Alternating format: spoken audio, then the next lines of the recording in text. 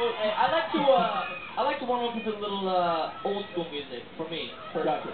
Now, I want to hear your definition of old school. How far back? Not old school, but like old rock, like the Clash. You know, I enjoy the Clash. Old rock, like Sugar Ray. You know. Awesome. Sugar Ray Leonard. What? So many questions. Oh, interesting, and this has got to happen. Better Love 27 would like a nice. Have you ever embarrassed yourself on stage story? If so, what happened? Well, and we'll take this from all of you. I want to begin. Let's start over here on the line. Oh, me? Yeah. Oh, well.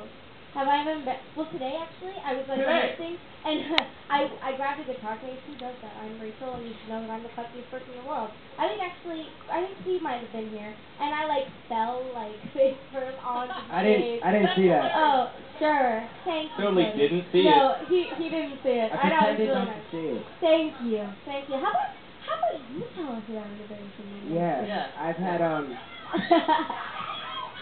Please be quiet. An Australian is trying to speak on stage. Thank you. I mean, I hope you guys don't mind me getting a little more personal with you all, like, straight up. And my pants split once. Yeah. Like down here.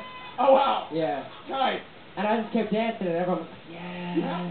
Pardon? You know what? Pardon? I had to, right? Like, luckily we had... Pardon? Exactly. All part of the plan. You know, something similar happened. We were in Germany supposed to happen. playing the show, and the fans actually ripped most of my shirt off. And I had to pretend like, oh yeah, I meant for that to happen. What do you mean most of your stuff? Okay. No, there were still like strands of it hanging out, so I could Don't have kid yourself. He went like. This is the Incredible Hulk movie. middle of the show. You won't like me when I take my shirt off. Okay, well, maybe you will. And I'm happy that you just spoke because at Becky True Love would quote like Cody to talk in his best American accent.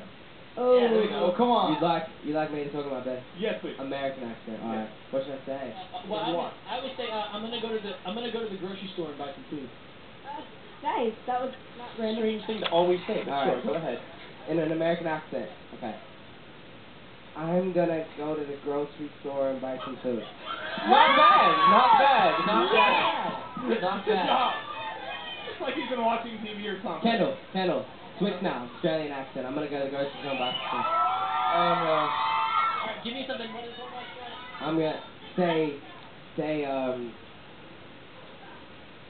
I'll say the same thing say- in Australian. I mean, the shrimp on the Barbie thing. Yeah, we the should put the shrimp- Outback Steakhouse menu. Yeah.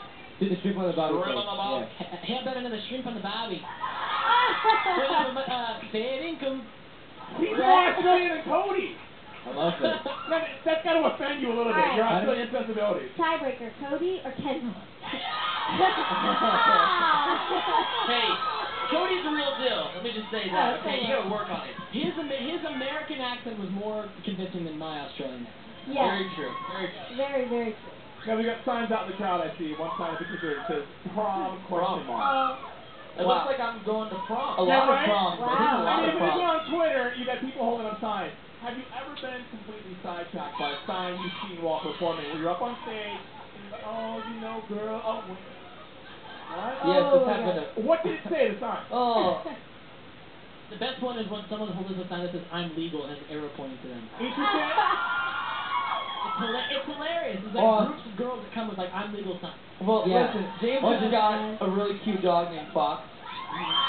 And I'm Fox dancing. getting cheered. I'm dancing in the middle of boyfriend, and you know James is next to me, and this girl, she like pulls up this thing and it says, "Hey, may I touch your fox?" Dude, that's true. And I started laughing in the middle of the And thing. James just goes, "Whoa!" Like middle of the song. That's the track. It was pretty That's funny. the track. You need to have signs in return to say no, and then Oh my God. show your ID, please. Yeah. Both signs to make that work. One from @FactBTR for Big Time Rush. Do you know the difference between being a fan and a rusher? Between being a fan and being a rusher. Look, anybody Is supports us. there a difference, and what do you perceive the difference to be? Well, fans are good, but I feel like rushers are pretty hardcore. You don't have to be a rusher to support us. We love all of our fans, but rushers are the ones who take it to the next level. They're the extreme fans. Wait, hold on. I'm curious. Do the Rachel and Cody fans have like a name? Simpsonator?